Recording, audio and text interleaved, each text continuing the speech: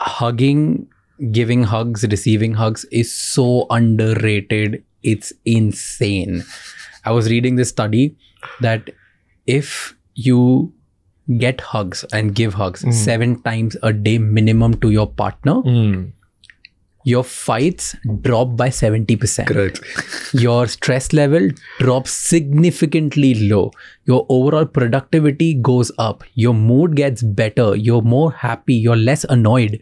So all the good things happen just by fixing one thing. If you're an absolutely shitty person living shitty lifestyle, not sleeping on time, always fighting, always annoyed, and everything is going wrong, just hug 7 times. Your life will be 50% better.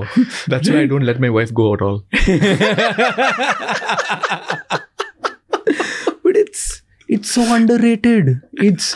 I was surprised by the study that just one thing, because when you hug somebody, the oxytocin level in your body goes up. Correct. And that oxytocin makes you feel that you're secure, you're happy, you're safe, you're comfortable. Absolutely. And these kind of feelings you just love. So that's the one other thing that drifts from your sympathetic to parasympathetic.